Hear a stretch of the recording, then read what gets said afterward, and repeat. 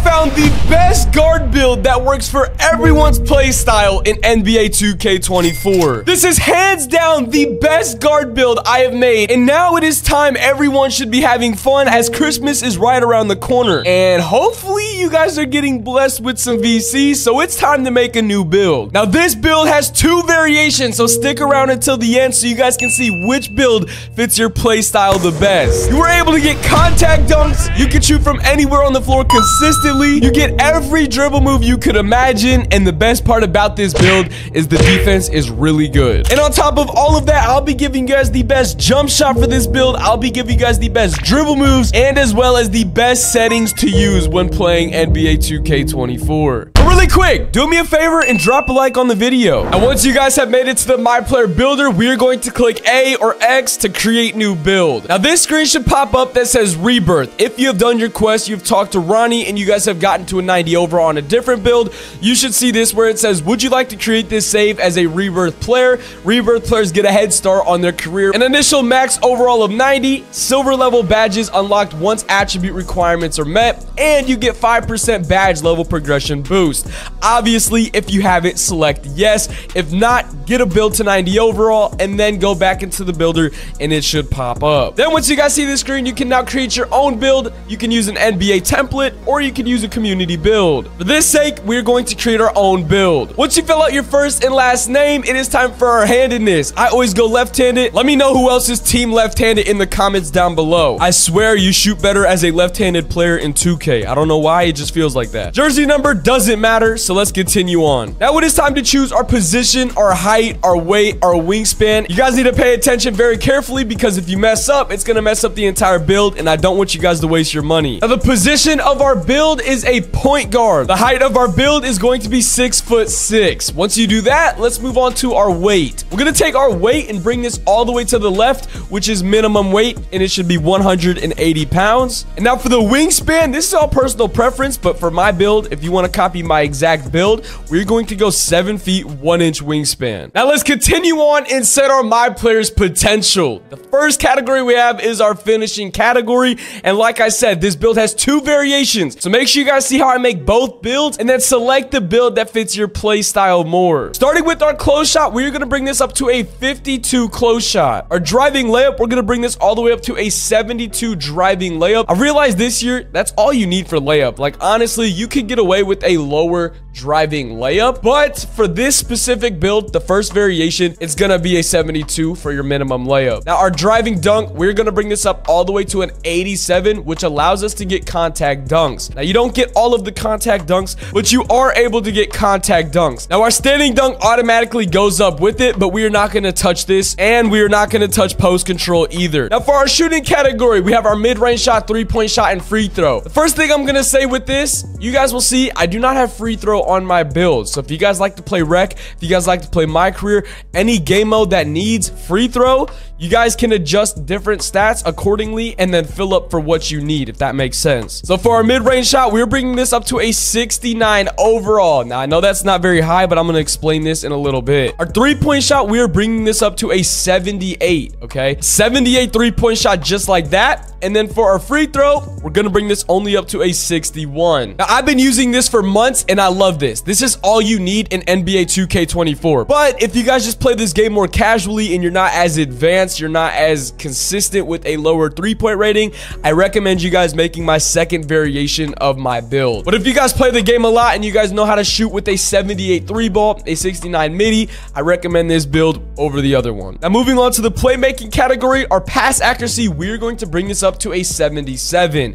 Now a lot of people argue with this category right here for what you need. I think anything within the 70 overall for your pass accuracy will be perfectly fine, but for me, I go 77. It just gives me less chance of getting my ball intercepted. Now for the ball handle, you guys are gonna like this a lot if you guys like to dribble. We're gonna bring this all the way up to a 92 ball handle, which I'm pretty sure it's 1 less than max. Yeah, a 92 ball handle, which allows us to get damn near every single dribble move in the game. Our speed with ball, we're going to bring this all the way up. We're going to max this out. This is what makes us really fast in the game. We are a 6'6" point guard build, and when being this fast, you guys will be able to blow past your defender 9 times out of 10. Not many builds have the speed to keep up with this. Now, moving on to the defensive category, we're going to bring this all the way up to a 60 interior defense. Now, this 6'6" point guard build has really good defense in my opinion. Let me fill this out and you guys will see for yourselves. Now, our perimeter defense, we're going to bring this all the way up to a 87 perimeter defense. Now, moving on to our steal, we're going to bring this up to an 85, which is great. You guys get a lot of rips with an 85 steal. Now, for our block rating, we're going to bring this all the way up to a 70, just like that. Okay. We're going to leave our defensive rebound at 42 and our offensive rebound at 42 as well. And now for our physicals, we're going to keep our speed at an 81. This is all we need for our speed. We're going to bring our acceleration all the way up to an 86.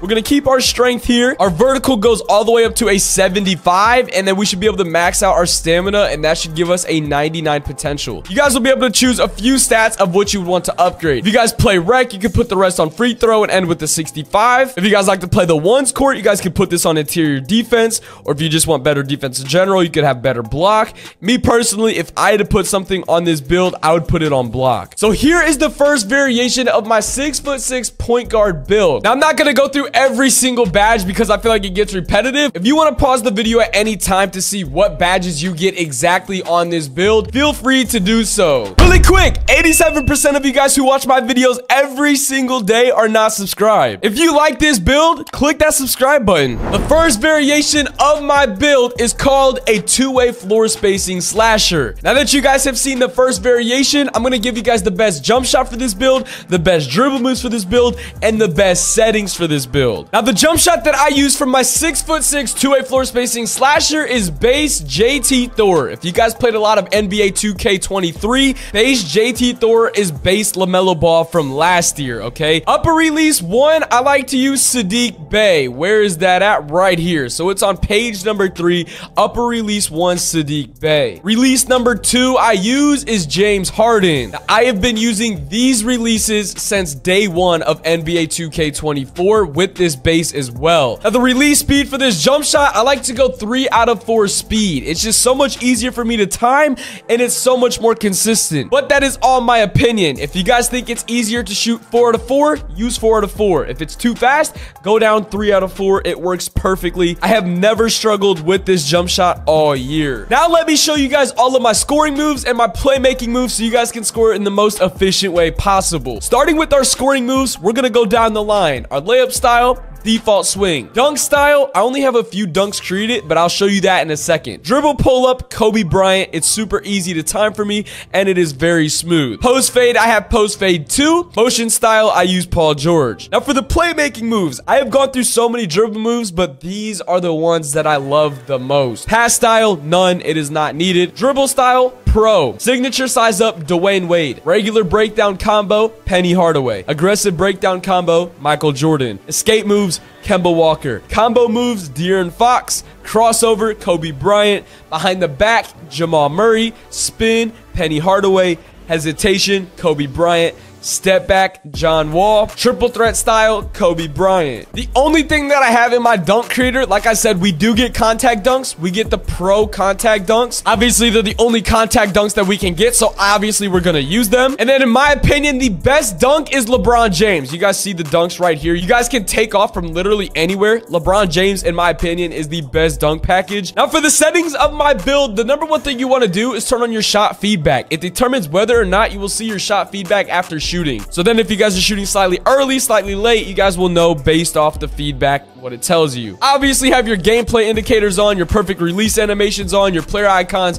your takeover icons. Make sure everything is on. Now, for the controller settings, these are my personal favorite. Shot vibration, turn them on. Shot timing, shots and layups. I like to be able to time my layups and obviously time my shots. Jump shot visual cue is a new thing this year. You guys get jump, set point, push, or release. Personally, I like to use set point, but this is all personal preference. Just because I like set point doesn't mean you're gonna like set point. This, you're gonna have to test out and use and mess with on your own. Jump shot meter, turn that off. You guys get the boost with no meter. Layup meter, I like to use so that I can see it whenever I'm driving in the paint. Shot meter location, I always put it to the side. Make sure it's large so whenever you guys are going up with the layup, it's pretty easy to find that green window. Then if you guys want to pause the screen at any time, here are the rest of my settings. If you guys want to copy them exactly, feel free. Now I'm gonna show you guys the second variation of this build. So our first and last name doesn't matter. Like you guys see, subscribe to ClutchUpNext. If you guys happen to be new, make sure you guys click that subscribe button. Hand in this, we're gonna go left-handed. Like I said, jersey number doesn't matter, so let's continue. The position of the alternative build is a point guard as well, and we are going to go 6'6",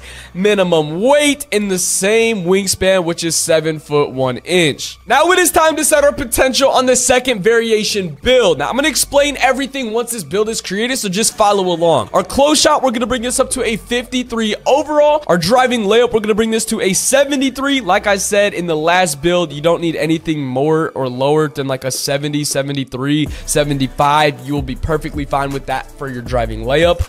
Our driving dunk, we're only going to bring this up to a 40, and then that is it for the finishing category. You might not think this is good, but let me explain in a little bit, all right? Let me explain. Our mid-range shot, we're going to bring this up to a 70 as well. It's not that much improvement from the last build, but this is where this build changes. We're bringing this three-point shot all the way up to an 85. We're going to hold off for our free throw right now. Now we're going to put on our pass accuracy, bring this all the way up to a 77, just like we did in the first build variation. 77, in my opinion, is just the perfect pass accuracy.